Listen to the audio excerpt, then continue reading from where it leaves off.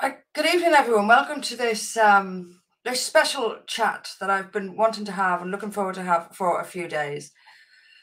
Right, so the news is absolutely dominated by one story, and that is Ukraine and Russia crisis. And the news is not only dominated by the story, but one side of the story. We are being told in no uncertain terms that we must take sides here and whose side we must take. And before I came on to do this chat, I had a little look at some of the news coverage today. It is completely one-sided, and okay, sometimes the moral issue is perfectly clear. I don't think it is on this, and I wanted to get a different view, or at least to look at this a little bit more objectively, because when the mainstream media tells me one thing over and over and over and over again, I don't trust it. And I don't trust either when our politicians are telling us the same things. These are politicians and media we know lie to us. So I wanted to get a different view. I saw some Facebook posts from Eddy Butler. You'll know Eddy. The other day, which I had to delve into a little bit more. Very interesting Facebook post. So I've asked Eddy to come on and talk me through this issue so we can have a look at it from a point of view that isn't the sole one being pushed by the mainstream media and the politicians who I don't trust. Eddy, thank you very much for taking the time to come on and talk to us about this. Hello. Okay, so let's get straight on with it. Let me go to your Facebook post, where your opening of it was that this was a fake crisis. Why is this a fake crisis? Well, to be fair, that was actually written before the proper war had started. And the Western media, who I don't feel any allegiance towards, although we both live in what's known as the West. The Western media is really a globalist media. It doesn't run, they don't operate in our interests of our country. And so I take what they say with a pinch of salt. And they were blowing up into being a big crisis when initially Putin sent tanks into two provinces on the borders of the Ukraine that split away from the Ukraine in 2014. So him sending tanks into those two provinces, which were pro-Russian provinces, in 2014 wasn't an act of war or anything. It's a bit like Israeli tanks being in the Golan Heights, which are recognized by the world as being sovereign Syrian territory, but it's been occupied by Israel for years, and no one would blink if Israeli tanks went in there, for example. And so they were making a big mountain out of a molehill over every little move that was being made down there, almost pushing him into a corner, actually, because that was before the ground war had really started, by taking all these measures and colouring the crisis as if it was a crisis when it wasn't. So he almost had nothing to lose by then. And making out also that Putin's a madman, he's a psychopath, and all these sorts of usual slurs on his character that come out, which are rather it's childish insults, really. He's an opponent of the globalist West, and so they have to caricature him as some sort of dribbling lunatic, when clearly he's quite a capable politician. He's been in charge of Russia, which is quite an unstable place to be a leader for, and he's been in there well over 20 years and managed to maintain himself. So he's clearly not an idiot. And although Russia, their economy is smaller than our economy, for example, they've also managed to punch quite heavily above their weight, really, in world terms, even though they haven't got a very strong economy or haven't got that much money. So he's clearly not an idiot. And he also outmaneuvered America in Syria when America was trying to intervene in Syria. And again, there's no real outcry about America intervening and bombing the hell out of Syria or Libya or occupying Iraq or Afghanistan. So there's a lot and bombing the hell out of Serbia a few years before. There's a lot of double standards involved in this. Okay, fair enough. So that was before the war, but you went on to talk about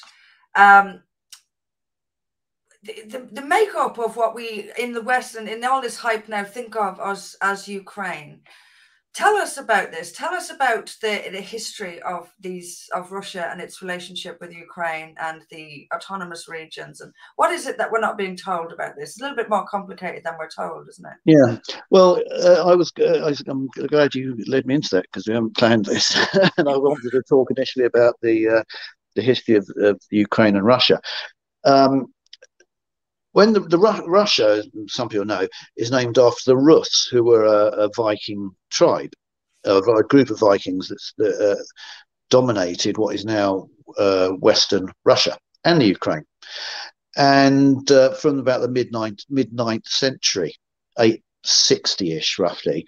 And after they'd gone and done some attacks down the rivers into what is now Russia, one of the famously, the local sort of princes said, I'm going to quote, "Let us seek a prince who may rule over us and judge us according to our laws." And they actually invited the Rus back in to rule them, because they couldn't rule themselves. Russia has always been a bit of an unruly place that is ruled by strong leaders. It's not a place that democracy's ever taken root. They actually invited the Viking war leaders in to rule them. And that part of Russia included what is now called the Ukraine. And they set up a state called the Kievan Rus, because it was based, Kiev was the capital. It wasn't a separate kingdom or anything. It was part of, it was the capital of this Rus, the first Rus state. And they all spoke the same language. It's known now as Old East Slavic. They also had the same history, the same cultural history, same language, same people.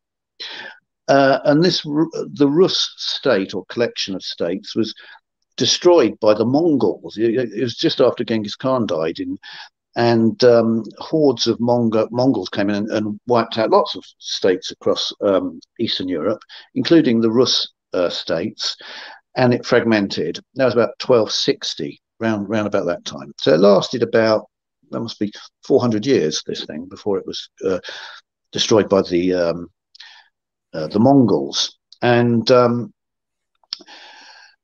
that led to a different history between what is now the Ukraine and Russia, because the Ukraine, what is now Ukraine, was ruled by the Ottoman Turks for a while. It was ruled by Lithuania for a while. The language, Ukrainian and Russian are very similar language anyway, but they slightly diverged because of this slightly different history. And Russia fragmented. They got Ivan the Terrible, got it back together again. And by about 1660-ish, so for 400 years later, they started taking back over Ukraine, and it became part of Russia again. And since then, they've had a pretty much a united history. And the only time since then that Ukraine's been independent is after the First World War. The Bolshevik Revolution, and the Russians signed a peace treaty with Germany called the Treaty of Brest-Litovsk in March 1918, before the war ended. And it allowed the Germans to switch all their troops to the west to fight us, because the Bolsheviks made peace with them. And part of that peace treaty granted an independent Ukraine, because the Germans wanted to break up Russia. So that was the first time ever there'd been an independent Ukrainian state, was a German puppet regime in the beginning of 1918. And that continued for a couple of years until the Bolsheviks took proper control over Russia, the Russian Civil War, and then it was reincorporated into Russia. In the Second World War, when the Germans invaded again, they set up a puppet sort of state in the Ukraine, and because again they wanted to divide and rule. And then again, obviously the Germans lost the war, and it was reincorporated into Russia, into the Soviet Union, as it then was. The Soviet Union was just another name for the old Russian Empire. And but the Soviet regime, part of their philosophy was to recognize national minorities and regional groups. So it split Russia up, the Russian Empire, up into lots of little provinces called SS, the Soviet Socialist Republics. The Ukraine was one of them. It's because that was the Ukraine Socialist Republic. Lithuania, Latvia, Estonia were, Armenia, Georgia, Kazakhstan, and the big areas where Borat's supposed to come from out in the Russian steppes, Uzbekistan. They're all independent states now because, well, they never had been before, most of them, but they were. The Soviet regime wanted to recognise the minorities within them, and sometimes they put little semi-independent republics within these other republics to make them very unstable, so they couldn't gain independence properly from the Soviet Union. But when Russia collapsed in about 91, when they set these things up, they didn't think the Soviet Union was going to collapse. They thought they were going to rule the world, didn't they? The communist regime thought they were going to conquer the world. So they didn't sort of anticipate the whole thing was going to fall apart, which it did. And immediately the Soviet central control weakened around 1990 when Gorbachev was in charge. All these separate areas wanted to become independent because it was the quickest way to get out of the communist rule.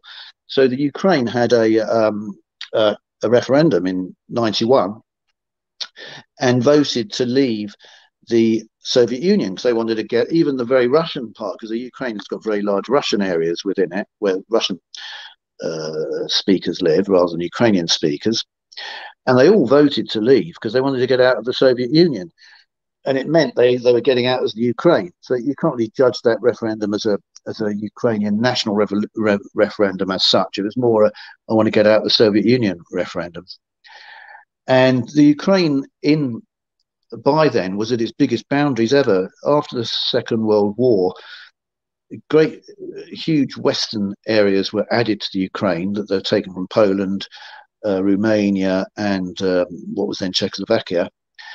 And in the 50s, the Crimea, which had never been part of the Ukraine, was added to it because the Soviet regime saw the Ukraine as their most favoured sub-republic after the Russian part. They wanted to favour them, so they allowed extra territories to be added to the Ukraine, including, say, Crimea, which had never ever been part of the Ukraine before that, and was very heavily Russian in population. So that's the background, but they all voted to leave the Soviet Union in 91, understandably, because who wanted to be in part of the Soviet Union? No one did really.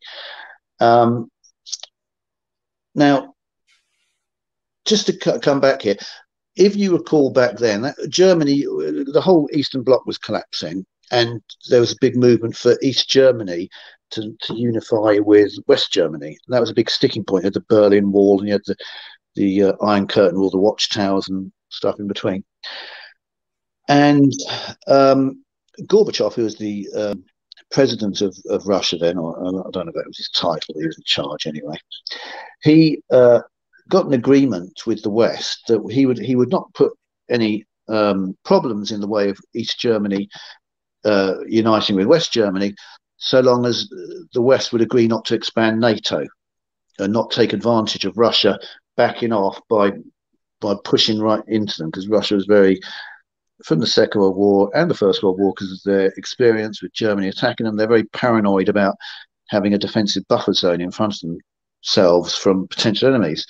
So we agreed, and it was given a solemn promise to Gorbachev we wouldn't expand NATO. And it was repeated to Yeltsin. Do you remember Boris Yeltsin? He was regarded in the West, he's a bit of an eccentric character, but he was also regarded, he was the poster boy of the West, wasn't he? He was a merry sort of guy. You saw him dancing on tank. They had the old Russian generals tried a coup. The Soviet generals tried a coup against the reformers, and Yeltsin led the rebellion and stuff, flowers down the barrels of the tanks and danced on the tanks and all these sorts of things. He was a hero of the West for being a reformer. Well, in 94, when he was in charge of Russia, he went to one of these East-West summit meetings and blew his top at the Americans and the West trying to encroach upon this earlier agreement with Gorbachev not to expand NATO in further east. And they said, oh, no, we won't do it. So they'd given these undertakings not to expand NATO, or the EU for that matter, which is, as we know, a political and military union. It's not just an economic union, further east and further east.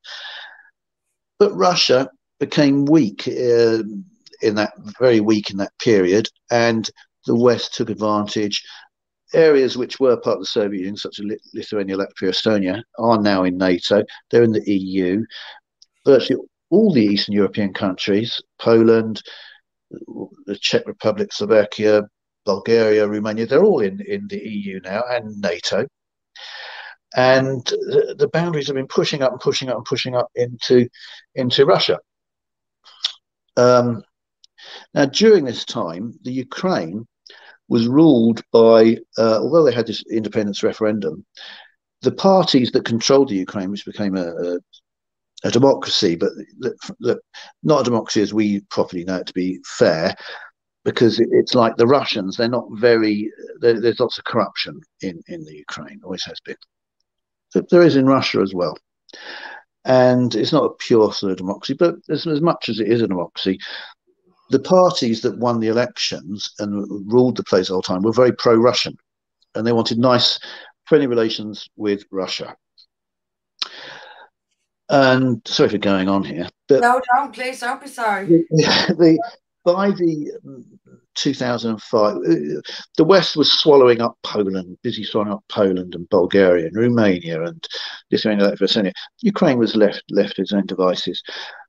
By about 2005-ish, perhaps onwards, the West started saying, "Oh, why don't you want to join the EU?" To a lot of these countries, join the EU means they get lots of grants from from Europe, and the political class. I used to work in the European Parliament for a while, and you go in the basement there where the car park is, and you get all these Porsches with Lithuanian number plates on.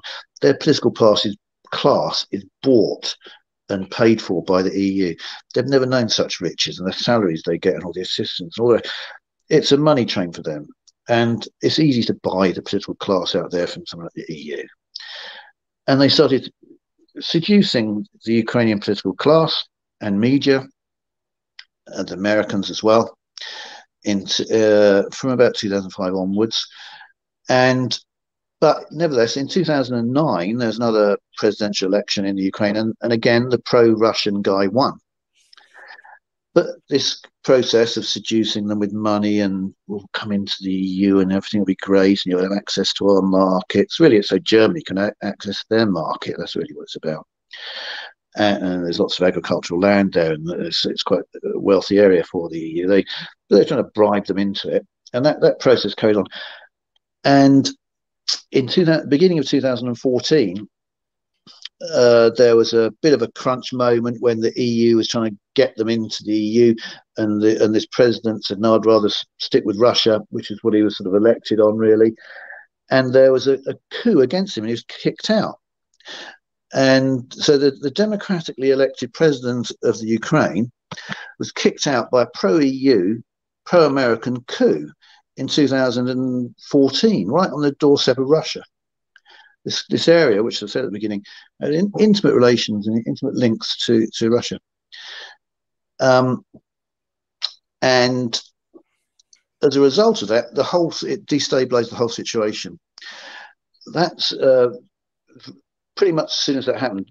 Obama was the president of the United States then.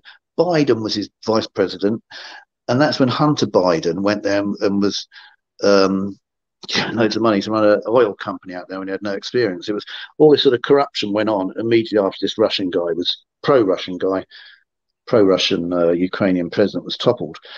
And as a result of that, that's when Russia occupied the Crimea and took it back, saying, "Okay, in that case, you can't have the Crimea anymore." Effectively, as I said a while ago, the Crimea had never really been part of Ukraine anyway, and so they effectively said, "Oh, in that case, because of this coup, they took that." And then there's these two other border provinces that were very heavy Russian population as well, declared independence, really with Russian help. Quite honestly, they sort of sent unofficial troops in to help them, but they broke away. And as a result of Russia doing that, they were kicked. The G7, it used to be the G8. Russia used to be part of the G8. Now it's the G7 because Russia was kicked out. They were kicked out of the G8, which is a sort of globalist group. Now, one of the reasons why the West had always been picking on Russia and getting at it is because they hadn't been a very compliant member of the G7, G8. They're globalist constructs to help push the globalist economic agenda. And they hadn't been very cooperative with it anyway, so they wanted to get rid of them anyway, and they used the Crimea thing as an excuse to get rid of them, which is a bit of a fake reason, really, because I said the Crimea has always been part of Russia historically, and if you look at all the other countries that America's invaded and attacked, it doesn't really stack up that you'd get a big hissy fit over the Russians taking back the Crimea. But nevertheless, they did. And Russia's been excluded from these things like the been outside the loop ever since. And because Russia's outside the loop of the globalist agenda, they've been gunning for them and pushing them and trying to get Ukraine into the NATO and Europe and the EU ever since. And that's the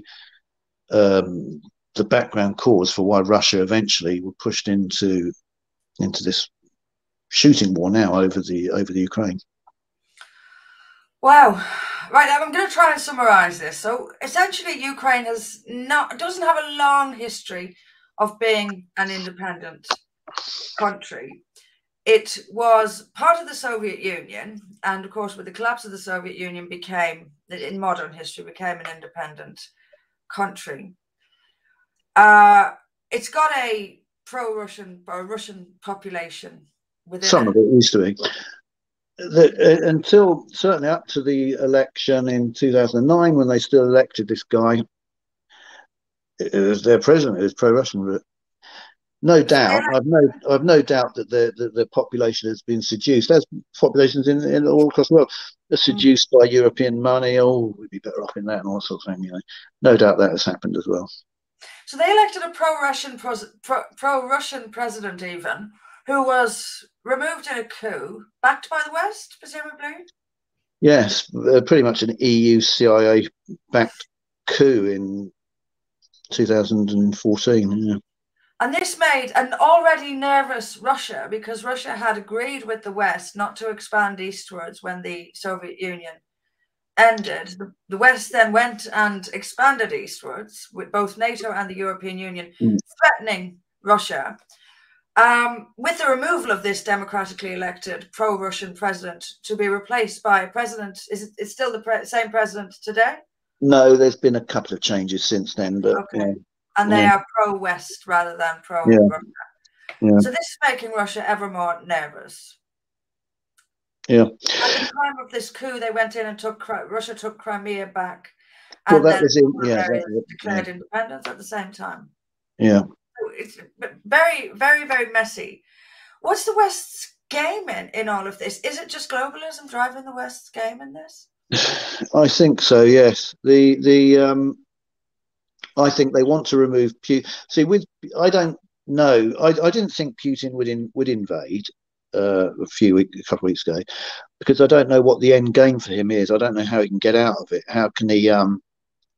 Because people. I'll just tell you one thing. They'll say, "Oh, whatever history the Ukraine may have had, and whatever may have gone on in 1260 when the Mongols invaded or something. Now it is an independent country and self-determination. They can do what they like. But in the world of realpolitik, some countries, when you're living next to a much bigger country, you can't do everything you want to do. That's just how it is. And the West should not have pushed things by trying to bribe Ukraine into EU and NATO. If they didn't want trouble, they shouldn't have done it. So I think clearly the West did want trouble, and did probably. I think they probably wanted to push Russia and Putin into a situation where he did something where they hoped it could bust up and get rid of Putin. Possibly that's possibly what they hope. Because I don't know how Putin gets out of this now. Once he's in, he's supposed to be invading with 200,000 men. That's nothing. That's a drop in the ocean. He invaded Iraq. We invaded Iraq with 1 million. So 200,000 into Ukraine is small beer. And they say that he's only probably put about 50,000 of them in. Most of them haven't even invaded. So if you can believe anything that anyone says about what's going on. And So I don't know what his actual strategy is, whether he intends to occupy the whole country, which I doubt. 200,000 isn't enough for that. And what's he going to do if he does occupy the whole country? He can hardly suppress the whole country with just 200,000 men. If he puts someone in place, he'd be regarded as a puppet ruler and would have a difficult time ruling. So I don't know what his exit strategy is on this. Maybe he's only got very limited ambitions to take over a couple more border provinces. I don't know, but it is a very unstable situation.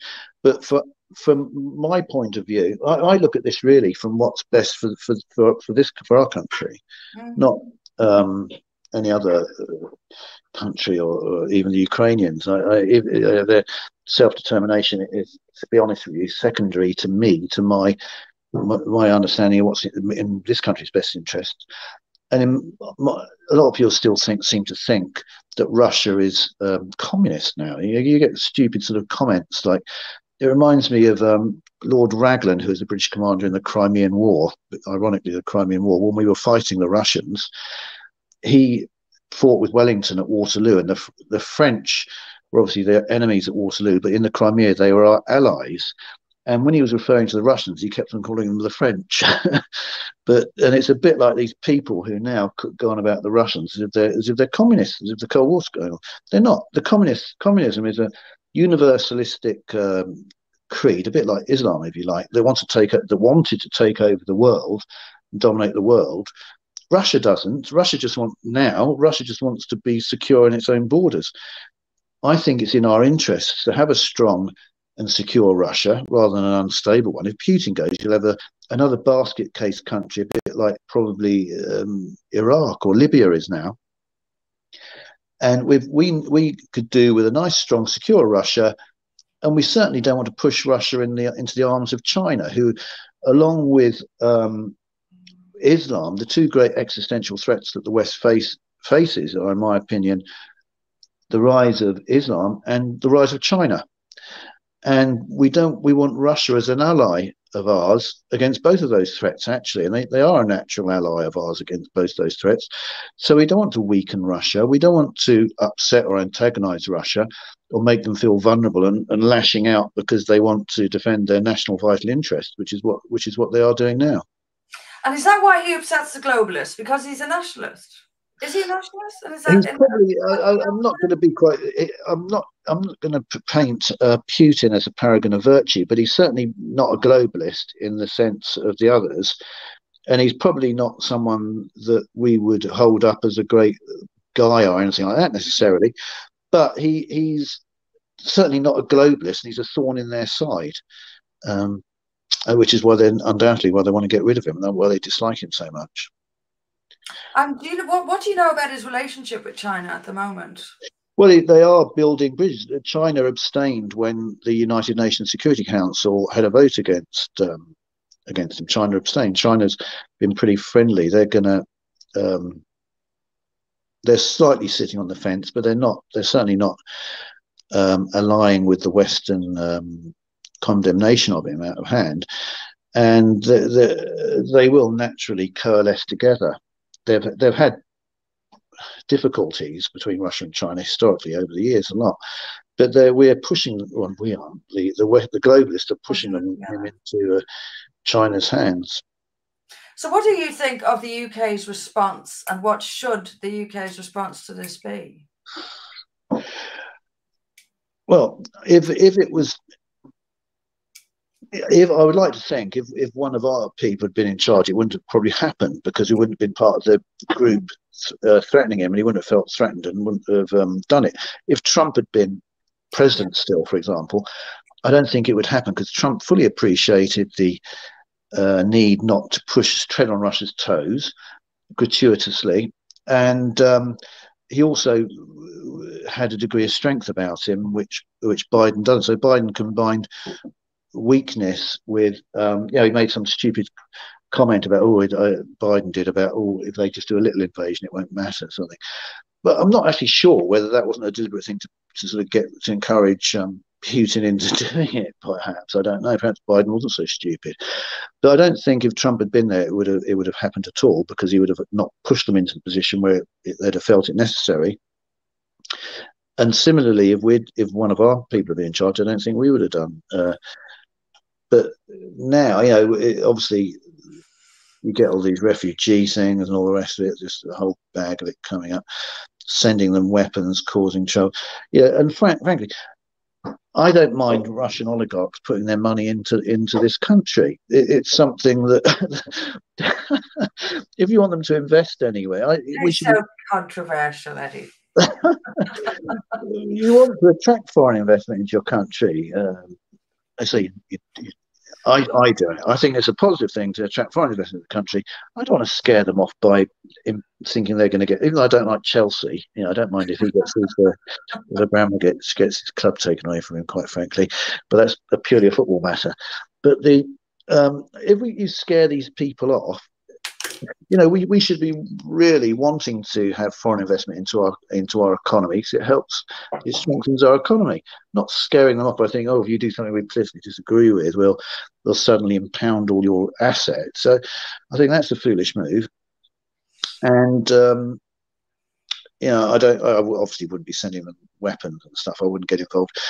I wouldn't get involved at all. But if we'd been in charge, I don't believe it would have happened anyway. So what do you think is going to happen? And it's difficult to predict, but final question, what do you think is going to happen? Well, it's very difficult. No, I don't. You can't really believe anything that's being said in the papers about what is happening on the ground. I wouldn't presume to know.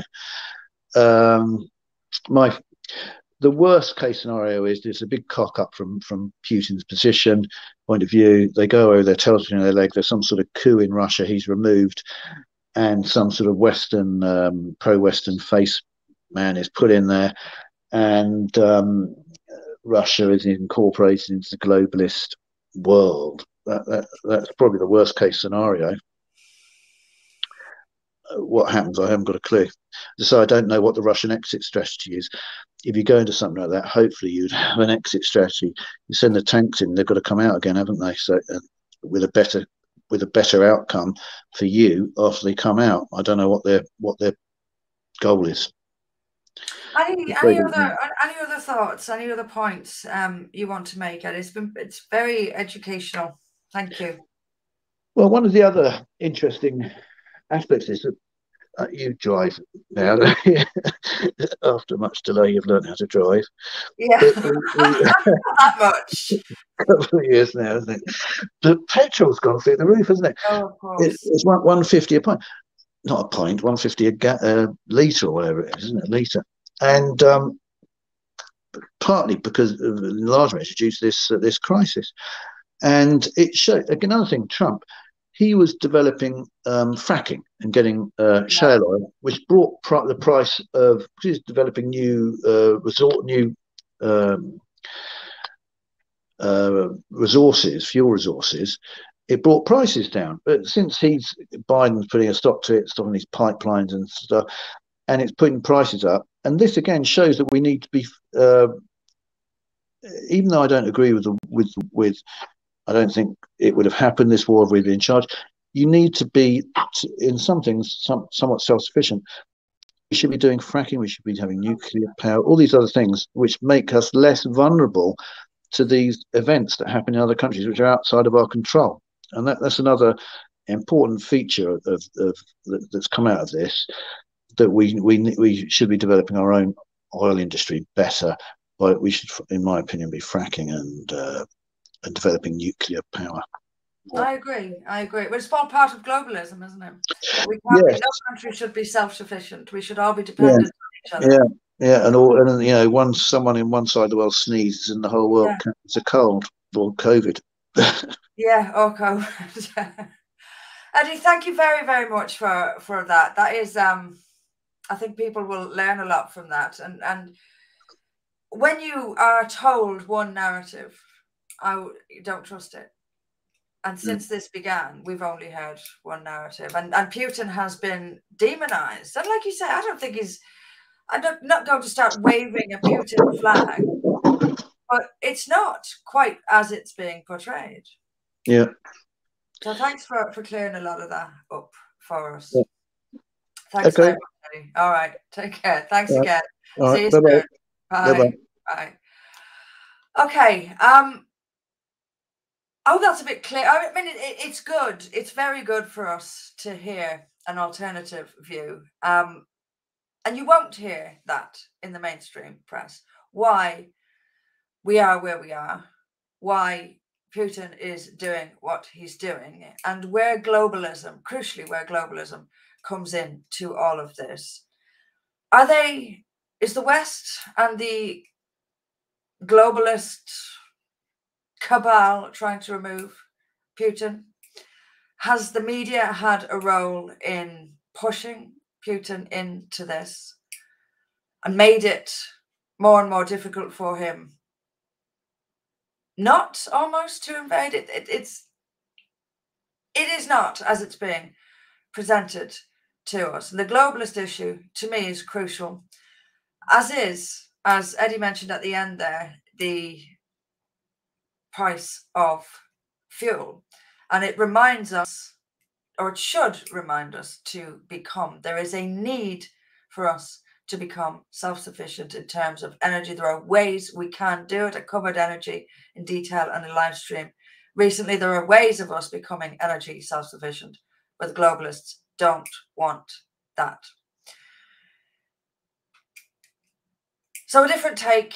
I hope you enjoyed it. And I think you go on from this and perhaps do a little bit more research into the issues, because it's vital for us to be fully informed. Okay, thanks everyone for watching. Thanks again to Eddy Butler for that take on this, and I shall see you Monday live at 8 o'clock on YouTube. Thanks again. Take care.